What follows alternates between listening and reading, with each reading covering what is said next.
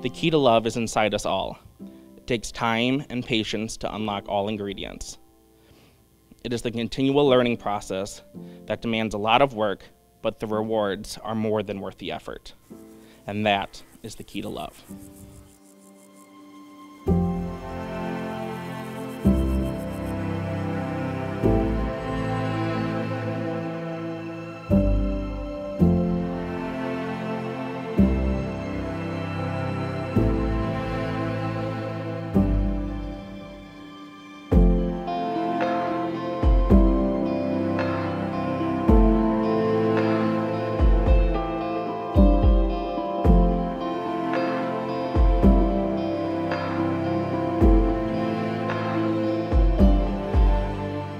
When we first met, I wasn't looking for love, but when I met you, I knew there was something special about you. You, Dan, are the kindest, most big-hearted person I know. You give the warmest hugs, you are fiercely protective of those you love, and you would drop everything for someone in need. It won't always be easy, nothing worth it ever is, but somehow, when I wasn't looking for love, I was lucky enough to find you, and I'm excited for our future. I vow to always be your partner and friend, to love you, to laugh with you, and to go on adventures and find the joy in life. I vow to be your wife, to cherish you and love you, and make plans for the future and our family with you.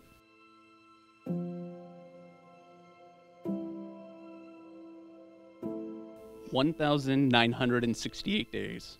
1,968 days is how long we've been together. And I don't want to spend another day not being your husband. You have been a shoulder to cry on, an ear who will listen after a long day at work, a comforting hug, and my sassy lady.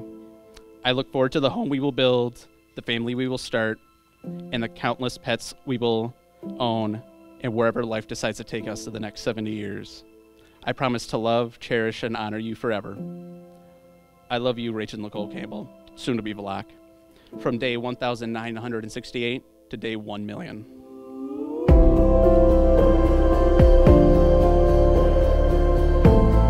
It was difficult to come up with words to describe the special relationship that Dan and Rachel share. I mean, they just get along that well, and they always have. I remember Dan talking to me about this funny, intelligent, kind woman that he met, and the first time I got to meet her and see them together, I understood why he was so excited.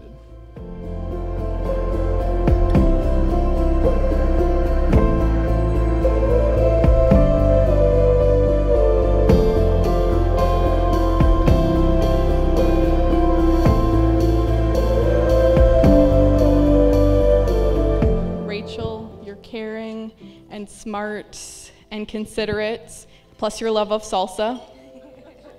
And Dan, the mixologist, who's funny and kind and enthusiastic. And you both, who are such great hug givers. And all of these things have helped you build and grow during your time together, from long distance after school and graduating and job changes, moving in together, COVID, and all within your first few years. And throughout all of those challenges and the good times and all of the times to come, you have both chosen and continue to choose to figure it out together.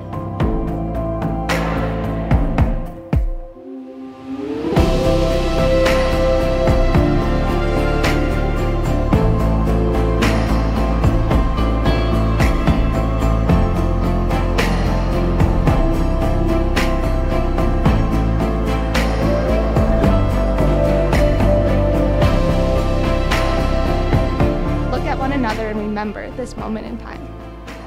For you have learned much from one another in these last few years. Now, you shall say a few words that take you across a threshold of life, and things will never be quite the same between you two. For after these vows, you shall say to the world, "This is my husband, and this is my wife." I want to share some marriage advice to Rachel and Dan.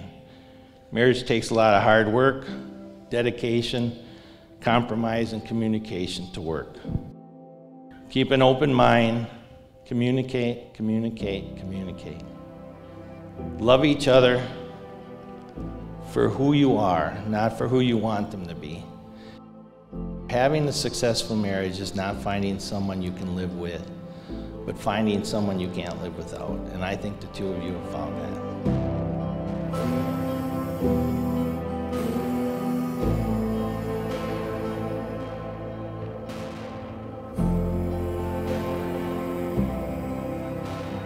By the American Marriage Ministries and the state of Wisconsin, I now pronounce you husband and wife. You may kiss your bride.